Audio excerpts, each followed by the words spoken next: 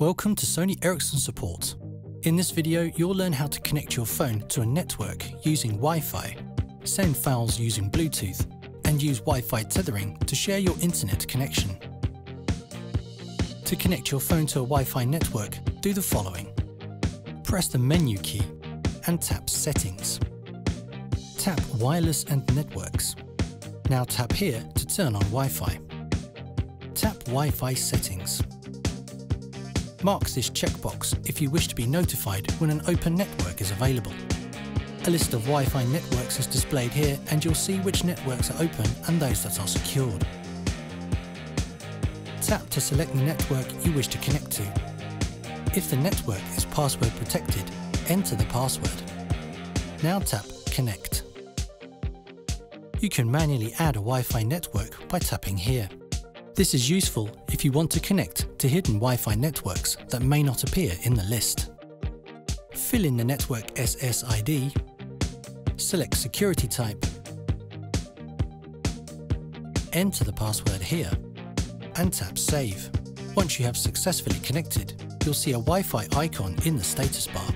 Other settings can be found by pressing the menu key and then tapping Advanced. Tap here to specify the Wi-Fi sleep policy, and if you wish, set a static IP address. Now let's have a look at how you can send files using Bluetooth. In the Wireless and Network Settings menu, tap this checkbox to turn on Bluetooth. Now tap Bluetooth Settings. Make sure that the device you want to send to also has turned on Bluetooth and is set to discoverable.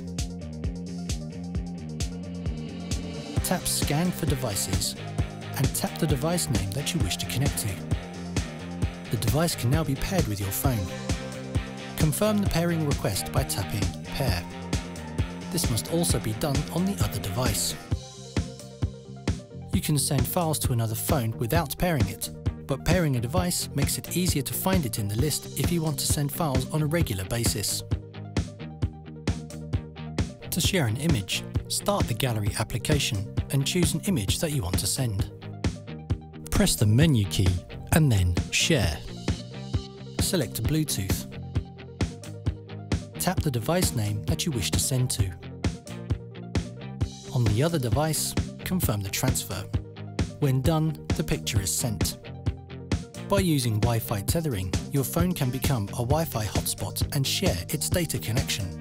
It transforms your phone into a Wi-Fi router, enabling the sharing of your phone's internet connection with other Wi-Fi devices. This means that you can connect another device or computer and use it in the same manner that you would use a mobile internet connection. Your phone will also act as a server. That means that several devices can use the connection from the phone at the same time.